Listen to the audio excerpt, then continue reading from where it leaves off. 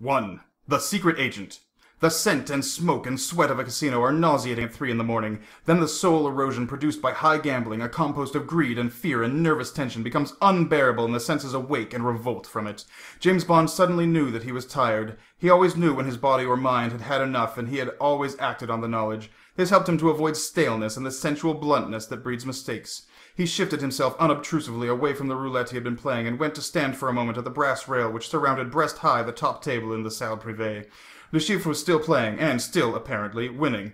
There was an untidy pile of flecked 100 plaques in front of him. In the shadow of his thick left arm there nestled a discreet stack of the big yellow ones worth 500,000 francs each. Bond watched the curious, impressive profile for a time, and then he shrugged his shoulders to lighten his thoughts and moved away. The barrier surrounding the case comes as high as your chin, and the caissier, who is generally nothing more than a minor bank clerk, sits on a stool and dips into his piles of notes and plaques. These are ranged on shelves. They are on a level behind the protecting barrier with your groin. The caissier has a caution, a gun to protect him, and to heave over the barrier and steal some notes and then vault back and get out of the casino through the passages and doors would be impossible, and the caissier generally work in pairs. Bond reflected on the problem as he collected the sheaf of 100,000 and then the sheaves of 10,000 franc notes. With another part of his mind, he had a vision of tomorrow's regular morning meeting of the casino committee. Monsieur Le Chiffre made 2 million. He played his usual game. Miss Fairchild made 1 million in an hour and then left. She executed 3 bancos of Monsieur Le Chiffre within an hour and then left. She played with coolness. Monsieur le Vicomte de Villeray made 1,000,002 at roulette. He was playing the maximum on the first and last dozens. He was lucky. Then the Englishman, Mr. Bond, increased his winnings to exactly 3 million over the 2 days. He was playing a progressive system on red at table 5. Duclos, le chef de partie, has the details. It seems that he is persevering and plays its maximums. He has luck. His nerves seem good. On the soirée, the chemin de fer won X, the baccarat won X, and the roulette won Z. The boule, which was again badly frequented, still makes its expenses. Merci, Monsieur Xavier. Merci, Monsieur le Président. Or something like that, thought Bond as he pushed his way through the swing doors of the salle privée, and nodded to the bored man in evening clothes, whose job it is to bar your entry and your exit with the electric foot switch which can lock the doors at any hint of trouble. And the casino committee would balance its books and break up to its homes or cafes for lunch.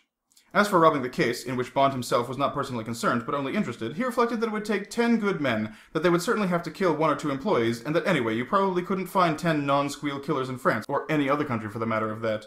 As he gave 1,000 francs to the vestiaire and walked down the steps of the casino, Bond made up his mind that Le Chiffre would in no circumstances try to rob the case, and he put the contingency out of his mind. Instead, he explored his present physical sensations. He felt the dry, uncomfortable gravel under his evening shoes, the bad, harsh taste in his mouth, and the slight sweat under his arms.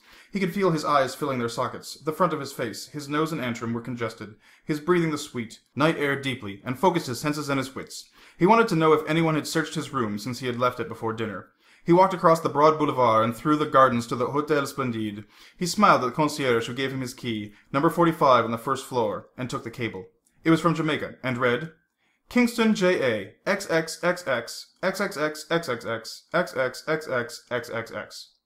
Bond, Splendide Royal Les Eaux Seine Inférieure, Havana. Cigar production, all Cuban factories, 1915, 10 million. Repeat, 10 million. Stop. Hope this figure you require. Regards, De Silva.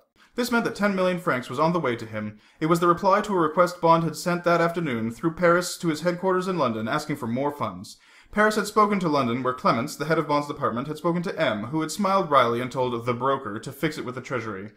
Bond had once worked in Jamaica, and his cover on the Royale assignment was that of a very rich client of Monsieur Caffrey, the principal import and export firm of Jamaica.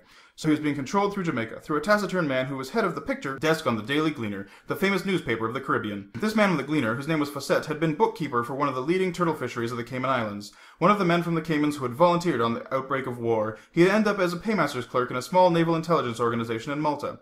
At the end of the war, when, with a heavy heart, he was due to return to the Caymans, he was spotted by a section of the Secret Service concerned with the Caribbean. He was strenuously trained in photography and in some other arts, and, with the quiet connivance of an influential man in Jamaica, found his way to the picture desk of the Gleaner. In the intervals between sifting photographs submitted by the great agencies, Keystone, Wide World, Universal, INP, and Reuter Photo, he would get peremptory instructions by telephone from a man he had never met to carry out certain simple operations requiring nothing but absolute discretion, speed, and accuracy.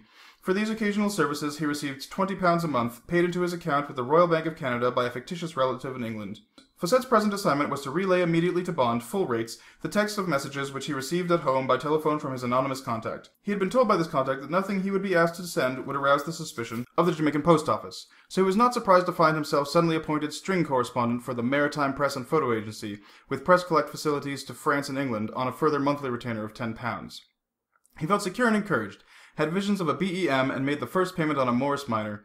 He also bought a green eye shade which he had long coveted, and which helped him to impose his personality on the picture desk. Some of this background to his cable passed through Bond's mind. He was used to oblique control, and rather liked it.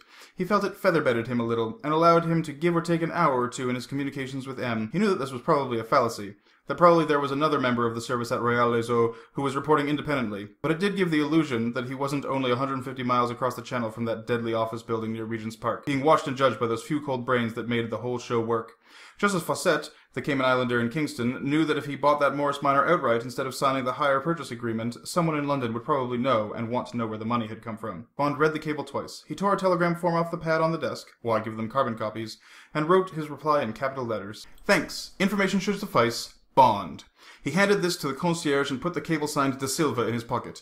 The employers, if any, of the concierge could bribe a copy out of the local post office, if the concierge hadn't already steamed the envelope open or read the cable upside down in Bond's hands. He took his key and said goodnight and turned to the stairs, shaking his head at the liftman.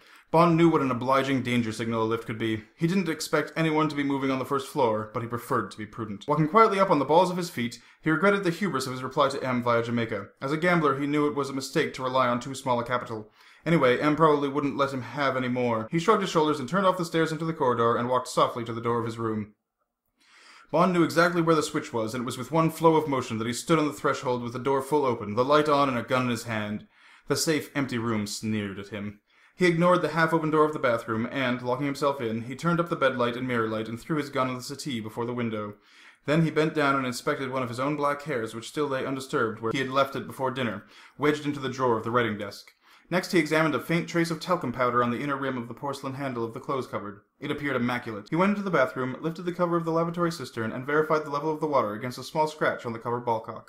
Doing all this, inspecting these minute burglar alarms, did not make him feel foolish or self-conscious. He was a secret agent, and still alive thanks to his exact attention to the detail of his profession.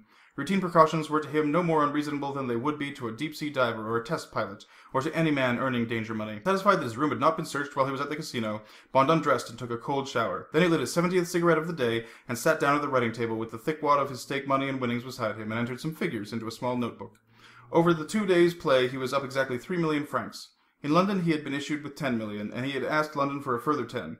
With this on its way to the local branch of the Crédit Lyonnais, his working capital amounted to 23 million francs, or some £23,000.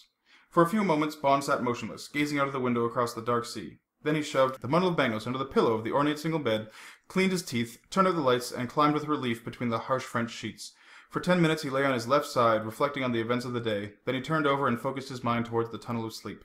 His last action was to slip his right hand under the pillow until it rested under the butt of the .38 Colt Police Positive with the sawn barrel. Then he slept, and with the warmth and humor of his eyes extinguished, his features relapsed into a taciturn mask, ironical, brutal, and cold.